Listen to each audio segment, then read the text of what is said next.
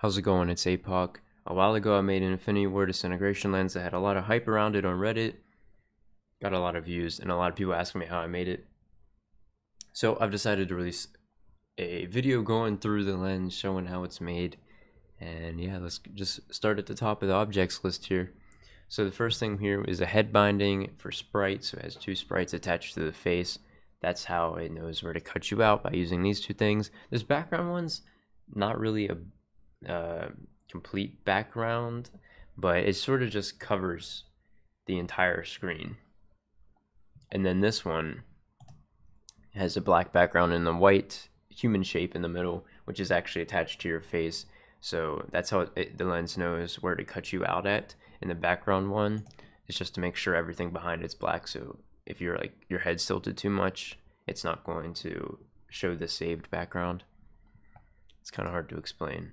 If you just use the opacity textures, I'll put a link in the description to a really good tutorial I found after I made this when I was looking for like just a better way to use it, I guess, or someone who explained it better. I did find one, and I'll put a link to it in the description.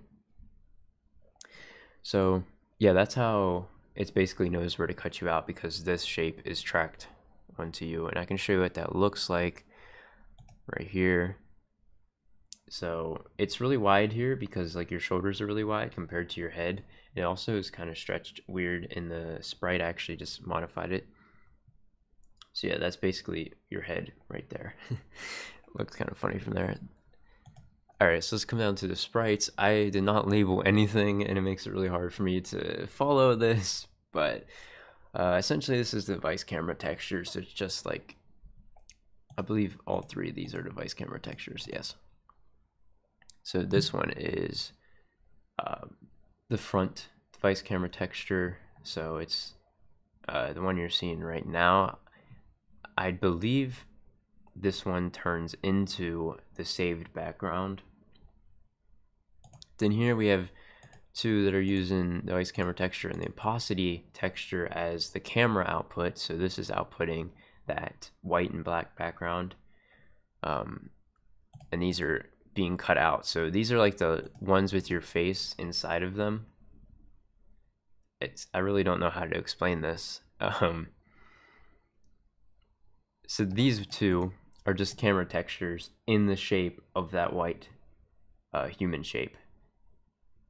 This one is the device camera texture, but it becomes the saved still background behind you when you get cut out. So I'll save this cutout here. So it's hard to see because this guy's not moving too much, but behind him you can see there's a saved background. That is sprite 5.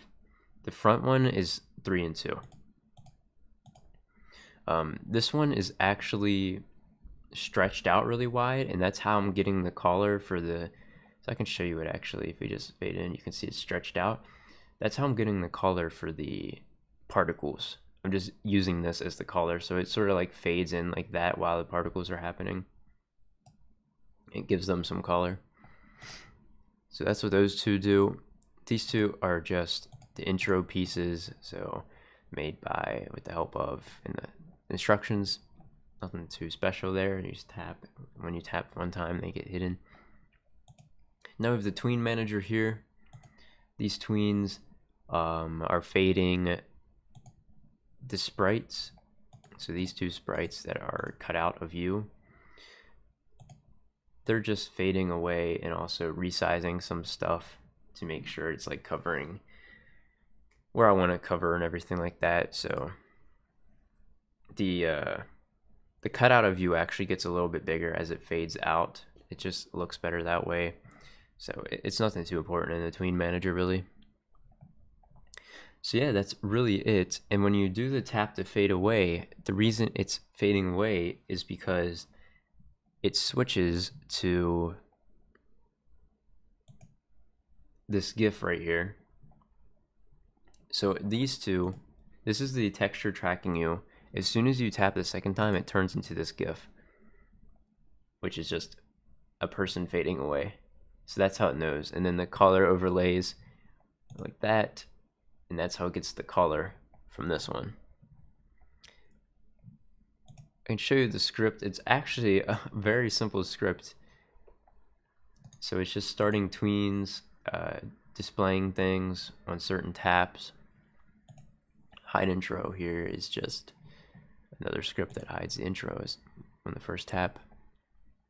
So yeah, it's really nothing too special. Tweens, I don't have to show you the scripts for those because you just use the tween.